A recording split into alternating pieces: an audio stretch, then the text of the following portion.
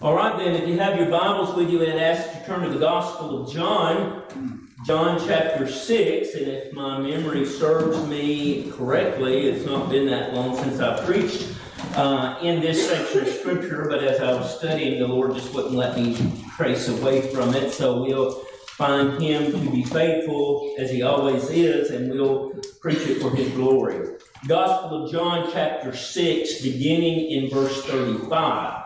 John chapter 6 in verse 35, the Bible says, "And Jesus said unto them," and the people that made up the them were the Pharisees, the Sadducees, and His own disciples. And Jesus said unto them, I am the bread of life. He that cometh to me shall never hunger, and he that believeth on me shall never thirst. But I said unto you that ye also have seen me, and believe not. All that the Father giveth me shall come to me, and him that cometh to me I will in no wise cast out. For I came down from heaven not to do mine own will, but the will of him that sent me. And this is the Father's will, which hath sent me, that all of you which he hath given me, I should lose nothing, but should raise it up again at the last day. And this is the will of him that sent me, that every one which seeth the Son, and believeth on him, may have everlasting life, and I will raise him up at the last day.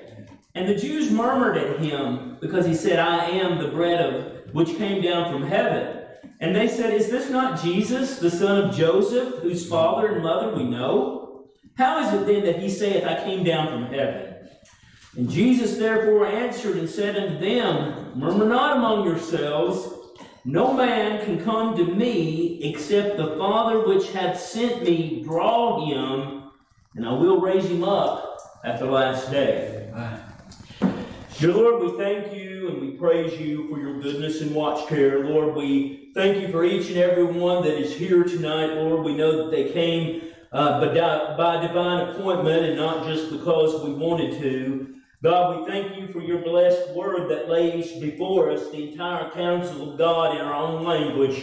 Lord, we give you the praise and the glory for that. God, we pray that you would bless your words to the hearts of those that hear, and we be faithful to give you the praise and the glory and the honor for it all, for it is in Christ's name we do pray. Amen.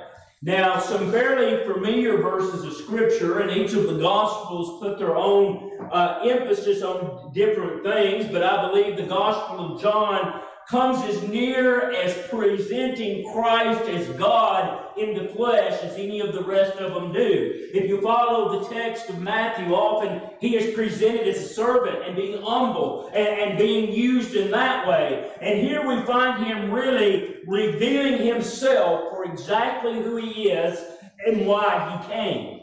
Now, going back to verse 35, and Jesus said unto them, I am the bread of life. Now, that is a distinction, and if you follow the life of the Jew, they were always caught up about finances and money, and where is this coming from, and where is that coming from, and we feel, and we find the real nature of the flesh. Remember, they said, "Would to God we sat by the flesh pots in Egypt, and to come out here and die in this wilderness." See, they were a people that did not depend on God. Now, before you get riled up about that, listen, we don't depend on him any better. That's right. You know what? If you're depending on the government, you're depending on the wrong thing. I would dare say maybe one, maybe two in the building tonight don't get their paycheck from electronic deposit. You know what? I never see the money that I make. After I get it, Donna spends it. But we are in that system, and one flip of the switch, and you don't get no money. That's right. And so we find then, Why are you so confident in that system? Because, listen, you know what? The Bible never teaches us that we'll always be fed in a physical sense, but we'll always be fed spiritually. And so when he made this promise, I am the bread of life, he was talking about nurturing the soul, not nurturing the man. I've literally read stories of martyrs of old that literally starved to death. You know, I don't know much about starving to death, as you can tell by looking at me, but I know it's a painful death from what I've read about. And you know what? I believe I'd rather be knocked in the head and die for Christ that way than to starve. But we don't get that choice. So when he said, I am that nurturing force, I am the bread of your spiritual life, that's what he was saying. He was identifying himself not only as the nurturer, but also himself as the very Son of God. And so he says, and Jesus said unto them, I am the bread of life. He that cometh to me shall never hunger. Now, I want you to see that people who teach and preach that salvation is insufficient would have to say that this verse is wrong. Because he says, you'll never hunger again. Mm-hmm. Now, for this evening, Donna made me some little pita cakes with some chicken and stuff in them. And they were really good. I ate that. But you know what? About time to get home, I'll be hungry again. The pita don't go very far. You see what I'm saying? And after that, if I eat a snack at bedtime, then in the morning I'm going to be hungry again. And by noontime tomorrow, I'll probably be at Zaxby's getting me some more chicken. And on it goes. But see, with the Lord Jesus Christ, the inner man never hungers again. That's right. You know what that sounds like? That sounds like eternal security to me. That sounds like something that you can depend on. And so we find then that as the Lord Jesus is teaching them, he says, I am sufficient. He that believeth on me shall never thirst. So you're not going to be hungry. You're not going to be thirsty anymore for spiritual things because he's fulfilled that need. But I said unto you that ye also have seen me and believe not. Now, I've never been in a Catholic church. Well, maybe one time when I was a kid, we were off somewhere on a basketball game when I was in elementary school, and there was a Catholic church next door, and one of the boys was Catholic, and he ran in there like a scalded dog. I guess he'd been a while. And his name was Paul, and I looked in there because he went in there, and he was doing his deal like this, and there was a statue of the Lord Jesus Christ where our mission map is, hung on the cross and looking there still crucified. You know what? He's not there. He was poured out for our sins, but he rose gloriously again. And you know what? People who believe that, they believe not. If you have salvation and you have a faithful belief in Christ, it's because of him, not because of you. Salvation is not logic. Logic is stuff you learn, like mathematics. Mm-hmm. Salvation is more than that. You know what? You know what the problem with saying, honey, will you say this little prayer with me? It's based on logic. Yeah. You know, we're in the South. I've never heard anybody say, man, I'd really like to go to hell, wouldn't you? No. And, I mean, we've heard of, I don't even remember the first time I heard about hell. So if you're doing that that's not on a spiritual level, that's a preservation level. Nobody's ever desired hell. But so true salvation isn't based on what this body understands, but rather by the work of the Almighty. And we find here that is what he said. You don't believe like you should. Verse 37, all that the Father giveth me shall come to me. You know why I'm interested in starting to work at Paris? Because it's promised that it will be faithful. Everybody that the Father has given unto the Lord Jesus Christ, every one of them will come. Everyone will be drawn unto himself. And listen, those that are not drawn are simply not his. Yeah. That's not really popular teaching today, is it? You know what? What I found about begging people to accept the Lord Jesus, whatever that is, they become two more fold the child of hell. Yeah. That's what the Bible says. Mm-hmm. So it's a spiritual work or it's nothing at all, right? It's a work brought by God or it's nothing. Yeah. And so we find then that as the Lord Jesus is preaching to this very odd group, mixed multitude of people, what he was really saying is your following the law is insufficient. Your rules don't cut it. You have no heart knowledge of me or the Father. All you have is a set of rules. Yeah. And so, wasn't taken real well. Notice in verse 38, For I came down from heaven not to do mine own will, but the will of him that sent me. And this is the Father's will which hath sent me, that all of those which he hath given me I should lose nothing, but should raise him up again at the last day. Now, if God set Jesus on a mission, and he did, and Jesus accomplished it, then that means none of the fathers is ever going to be lost.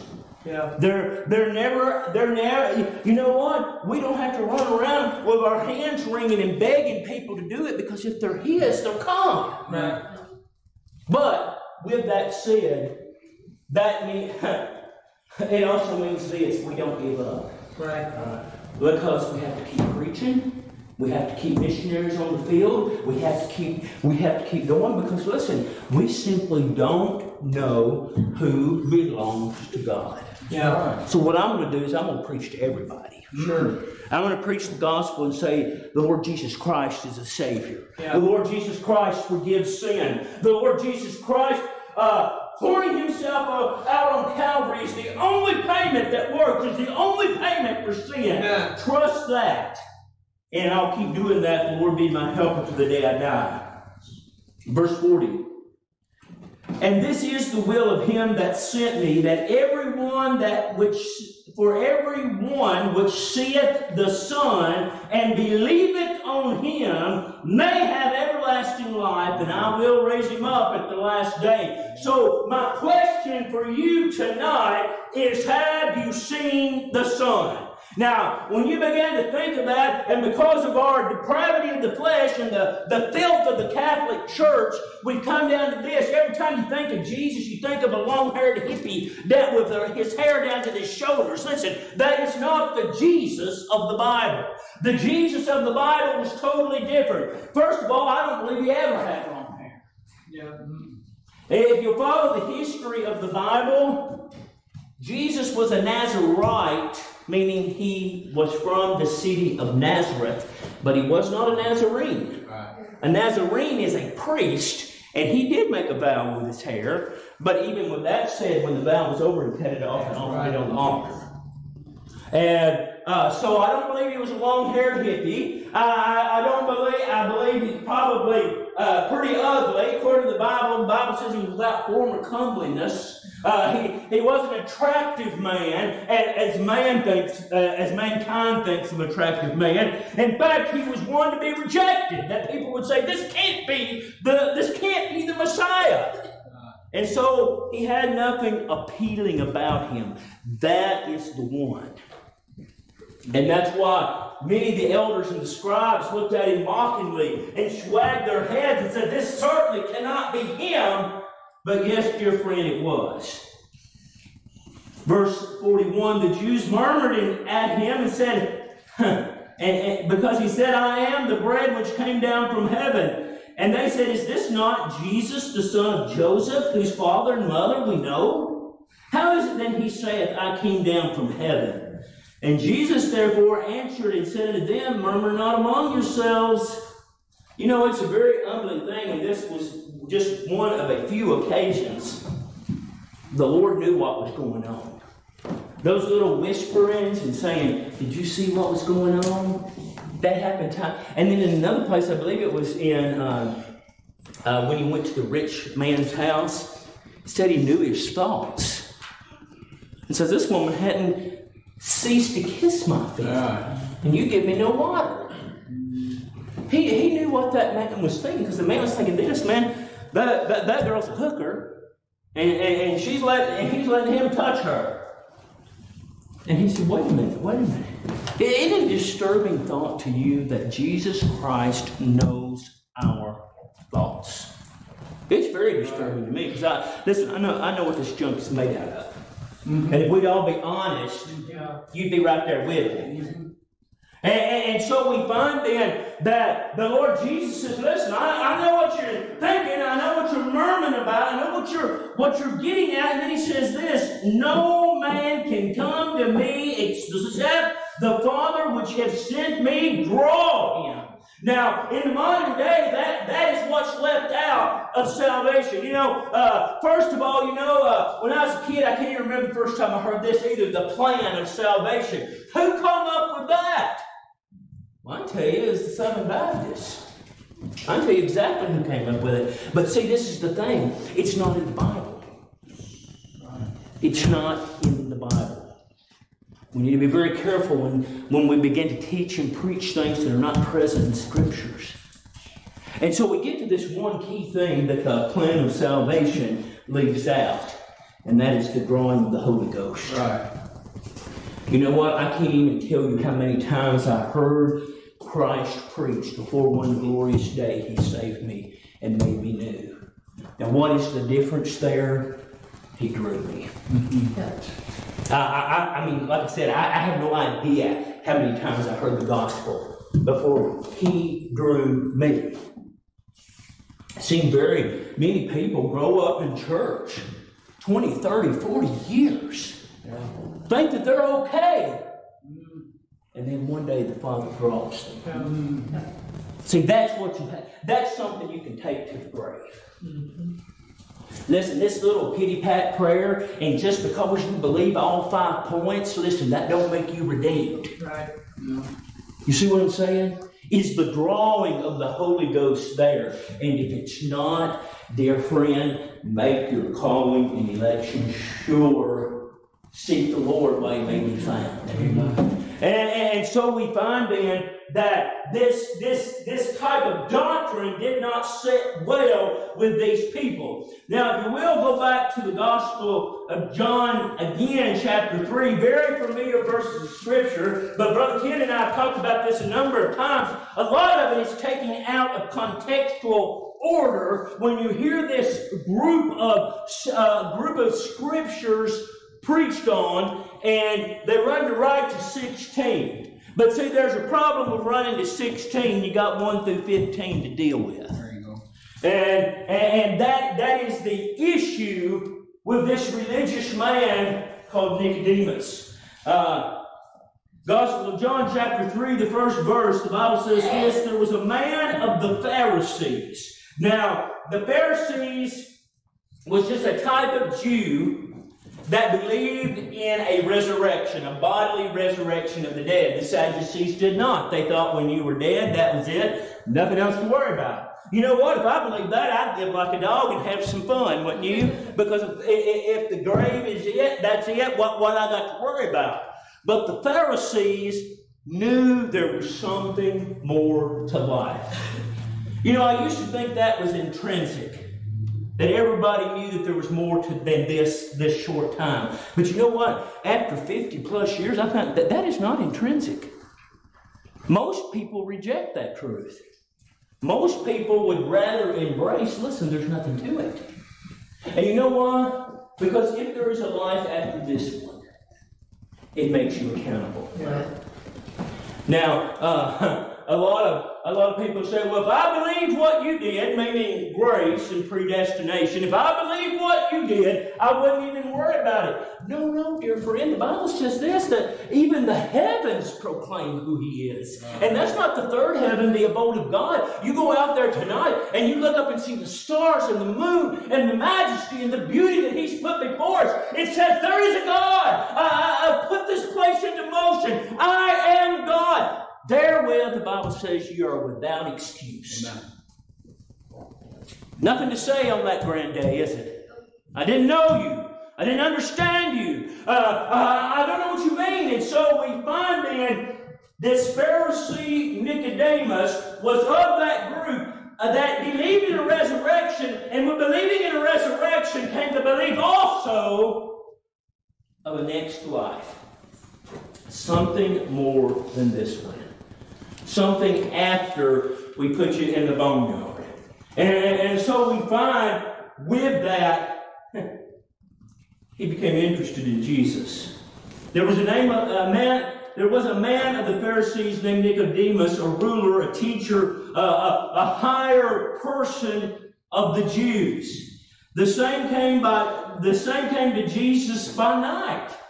Now, I've heard a lot of theologians make different expressions about this, but this is my thing. You know what? When I was a young boy and I was out away from the Lord, you know when I did my drinking? At night. So Mama wouldn't know and nobody else would know because it was an embarrassment to me and I didn't want nobody to know it. And he came to Jesus by night. Why?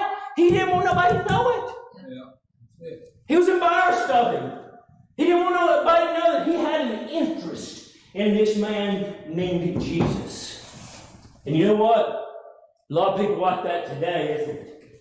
They don't want anybody to know that they're interested in this wonderful Savior called Jesus. So he went to him at night. The same came to Jesus by night and said unto him, Rabbi, which just means teacher or master. And it's not like master, I'm your servant. It's master as though you have a master's degree in nursing or a master's degree in biblical science, something like that. Has nothing to do with respect. Rabbi, we know that thou art a teacher come from God, for no man can do these miracles that thou doest, except God be with him. Now, I want you to notice a couple things. First of all, man, it really sounds good, don't it? You ever try, they didn't realize that I was young at one time too, but when I used to teach, you can tell when your students was buttering you up. Oh, Mr. Lafferty, I wish I knew much about nursing that you do. I'm like, what do you want? Right. And that was Nicodemus' approach. I'll just make him feel good. We know you're doing a good job. No, we didn't. You know what made him, what would make you understand that he came from God? God himself. That's the only way you'll ever get it. What did when he looked at Peter and said, whom did ye say that I am? Peter said, thou art the Christ, the Son of the living God. And he said, blessed art thou, Simon Bar-Jonah, for flesh and blood have not revealed it unto thee, but my Father which is in heaven. So listen, agreeing to a set of facts don't save you. Listen, if it's not revealed by the mercies of God, you will never know it. And that's salvation, listen, dear friend, that you can take on to the grave and be very satisfied with. And that's what comes from God, and it does not come from man. And so we find that Nicodemus was buttering Jesus up, thought that he had all things under his own hand. And notice what the Lord Jesus says to him. And Jesus answered and said unto him, verily, verily, or truly, truly, I say unto thee, except a man be born again, he cannot see the kingdom of God. Now, that hit home with Nicodemus because he didn't realize that the next empire was a spiritual empire, not a literal one. And they were wanting to get out of the thumb of the Roman government and set up their own nation again. And so when you talk about the kingdom to them, listen, their ears perked up. And he says, you won't even be a citizen. You won't be even in this kingdom, except what? If you're born again. And poor Nicodemus was clueless. Now, I've used this illustration before, and you can think about it tonight when you're there by your beds and nobody else can talk to you or see you. What did you contribute to your own birth?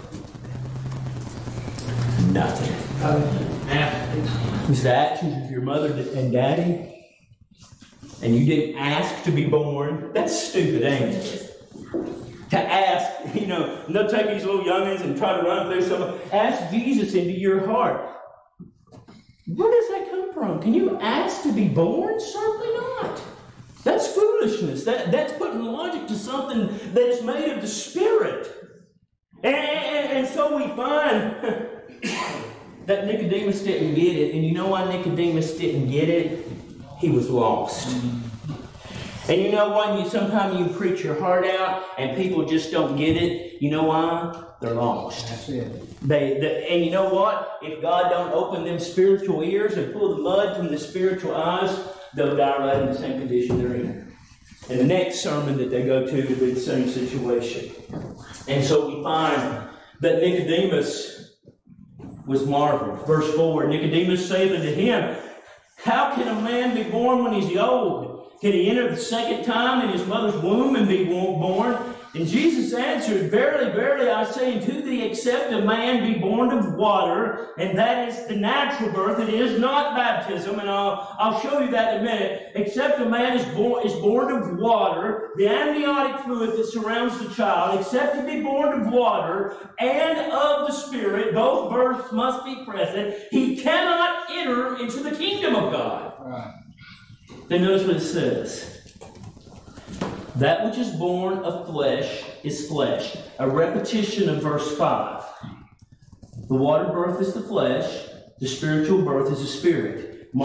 He says, that which is born of flesh is flesh, and that which is born of spirit, capital F Spirit, Holy Ghost, born of the Spirit is spirit, little s, the inward soul of man. Marvel not that I said unto thee, you must be born again. Now, if you don't get anything else tonight, and 50 years later from now you don't remember, even we were here, you remember this, you must be born again. You get that one etched in your mind, and you keep it there until you're pushing up daisies somewhere. Ye must be born again. And listen, dear friend, if you don't have that, you don't have nothing. When you leave here, as surely as my name is Larry, you'll split hell wide open if you're not born again. Oh, seek the Lord while he may be found. It's an absolute necessity. It's the only thing that this life hinges on. Verse 8. Again, you don't hear many Baptists preaching on this one because it kind of cuts us off where we're at.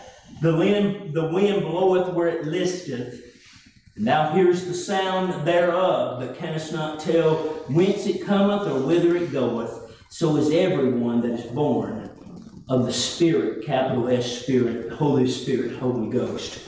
Now, we can't control the wind. And we can't control the working of the Holy Spirit.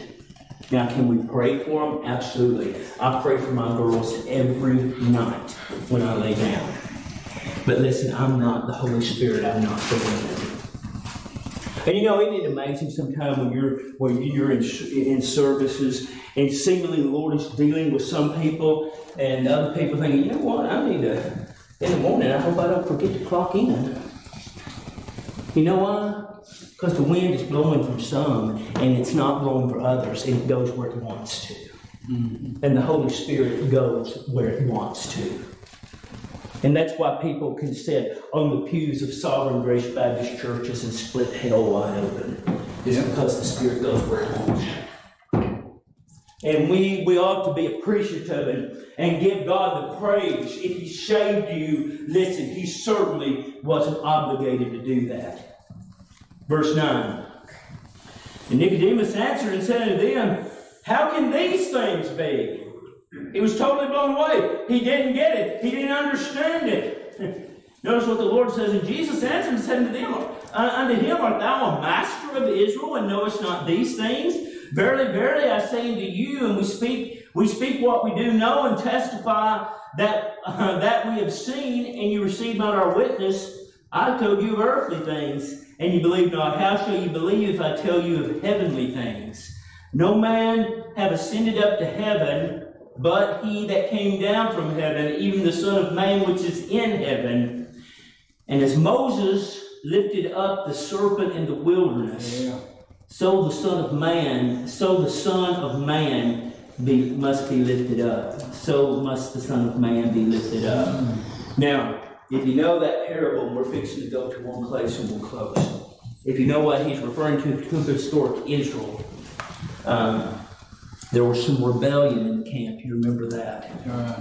And the Lord God of heaven sent vipers, sent poisonous snakes in among them and bit them, and they began to die and to be sick, and they were all dying. And they repented, and Moses, always an intercessor, always going to bat for Israel. He went to God and said, "What do I do?" And he says, "Make you a golden serpent, an image like unto what's killed you, and place it on a high pole. And everybody that looks on him shall be healed." Right. Did you ever think there were probably some that didn't? Yeah. Probably so. Yeah. Moses is such an idiot.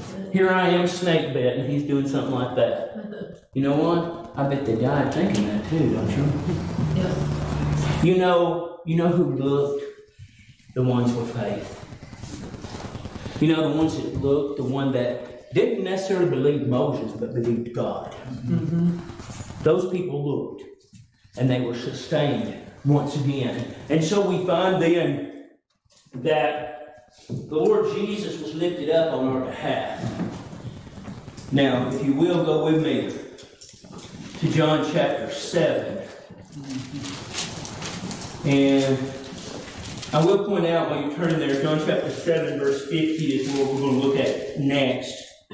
But while you're turning there, I want to point out what Jesus didn't do. Jesus did not invite Nicodemus to say a sinner's prayer. Jesus did not invite Nicodemus to join the church. Jesus did not invite Nicodemus to be baptized. He told the truth and left it what it was. You know, you have a very, very good pastor and a dear friend in the ministry if he'll just tell you the truth and leave it where it's at. Yep. Not try to coax you, not try to talk you into anything. Just present the truth and leave it right there where it is. And the best we know, that night Nicodemus walked away, slipped away while it was still dark. And that for a while, that's all you hear of him. And then in John 7, verse 50, the Bible says this. Now they were getting up a band of insurrectionists, and they wanted to take Jesus down. And Nicodemus saith unto them, he that came to Jesus by night, being one of them, meaning the Pharisees, one of the opposition, Nicodemus saith unto them, he that came to Jesus by night, being one of them, doeth not our law judge any man before we hear him and know what he doeth? They answered and said unto him, Art thou also of Galilee? Search and look, for out of Galilee ariseth no prophet. Now, I want you to see, I still don't believe at this point that Nicodemus was saved. That's just my own opinion. Because I believe he has said a lot more than, listen, our law says that he has to have a trial. And that's all he says. Can you imagine at discussing Jesus' death, all you can come up with, well, he needs a trial. Well, he got one, didn't he?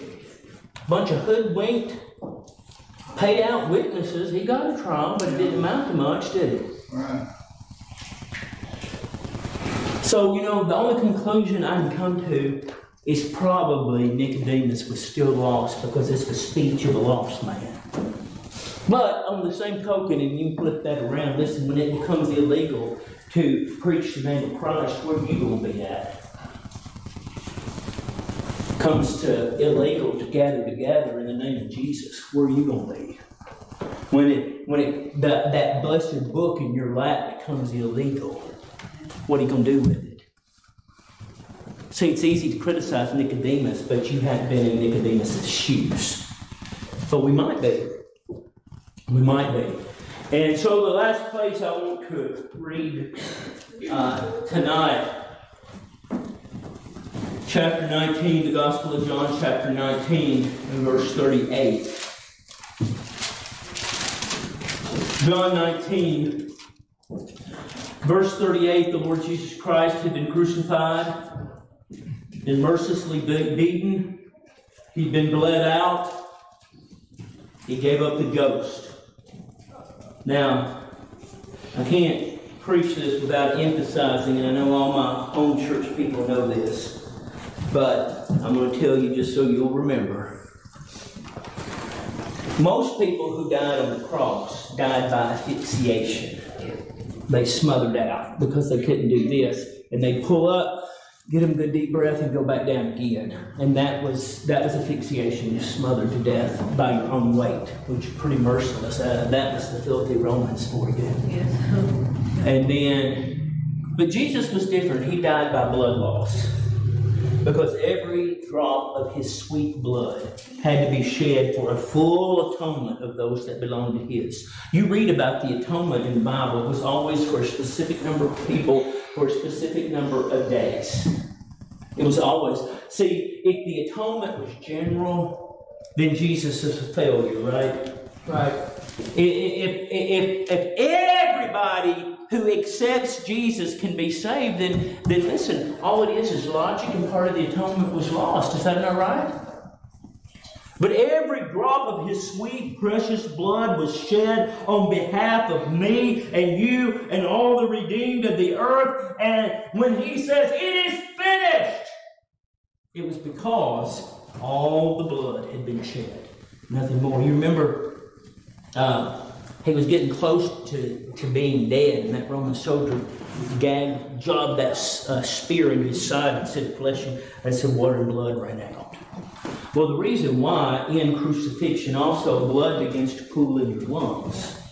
Part of the asphyxiation, part of the smothering. And see, that blood in his lungs had to come out. Had to be used for sacrifice of sin. So, you talk about a sovereign God, an ungodly Roman soldier saying, at the right moment, jabbing it in because the hand of God says that blood has to be used too. That is particular redemption at its best. And so we find then that after all this event, who shows up? Verse 38. And after this, Joseph of Arimathea, now that is not Joseph, the father of the Lord Jesus Christ, this was another preacher. And after this, Joseph of Arimathea, being a disciple of Jesus, but secretly, for fear of the Jews, besought Pilate that he might take away the body of Jesus. And Pilate gave him leave, and he came therefore and took the body of Jesus. Now, I'm not going to get too deeply in this, but listen. Good Friday is a Catholic hoax. The Lord Jesus did not die on a Friday. Best I can understand, it's probably a Wednesday. And stayed in the belly of the earth 3 days and 3 nights, Thursday, Friday, Saturday. Rose on Sunday, that makes 3, right? And so we find this little season that's fixing to come up to celebrate fertility. That's what the rabbits are about. That's what the eggs are about. Run from it. Run from it. It has no biblical value. 0, nothing, not. And run from it. And so we find then that Joseph of Arimathea begs the body. He's given leave to go get it. He does his job. And notice who shows up. And there came also Nicodemus, which at the first came to Jesus by night and brought a mixture of myrrh and aloes, about 100-pound weight. Now, that's a lot of, now, I don't know if that's 100-pound, like he brought 100-pound of this ointment, it could be, or if it's 100-pound, like a pound of English money. I don't know which one it is. But either way, it was a very expensive endeavor. See, now he was giving of himself. You know what a true sign of being born again is? You're willing to give of yourself. That's a sign of a redeemed person. And so, whatever this amount was, Nicodemus was willing to give it. And then took they, meaning Nicodemus and Joseph of Arimathea, and they took the body of Jesus and wound it in linen clothes with the spices after the manner of Jews to bury. Now, in the place where he was crucified, there was a garden, and in the garden a new sepulchre, wherein was never a man yet laid. There they laid Jesus, therefore, because of the Jews' preparation day, for the sepulchre was nigh at hand. Now, that's the life of Nicodemus. Best we know, we don't ever hear from him again. But I believe the genuineness was shown by what Nicodemus did. Yeah. Did we ever in here where Nicodemus said a prayer? Did we ever find in here where somebody led him to the Lord? Whatever that means. No. Somewhere he got something real, did he not? Now, there's nothing wrong with crying out to the Lord. I cry out to him a whole lot. But there's nothing magical about saying prayers. You know, that's kind of what the idea that he saw that the laying of hands, he was able to cast out demons. Man, that got that disciple moving and said, "Give me, I want this gift." So you be careful about that. You need to look within yourself tonight and know if you're saved or lost. Yeah. Has he done a work in your life or not? Nothing else really matters, does it? That's right. Nothing really matters. You spend 106 years in this place, and you die without Jesus, you'll go down and go to hell. Yeah. What about you? Look back across your life. I'm 52 and some change now, and I can tell you specifically the day the Lord made me something. Now, do I know when it was exactly? No, I know in June, and I believe the year was 82. I'm trying to think. No, 1980. But what's more important than that is that I know him. Yeah. You know, history can fool you. Him speaking to you cannot. Right. Do you know it? And when it's all said and done, does anything else really matter? Absolutely not. The Bible says this, pearl of a great price. Yeah. Sell all you have and go after it. Amen. Yeah. And that's something that you can depend on when death comes calling. Amen.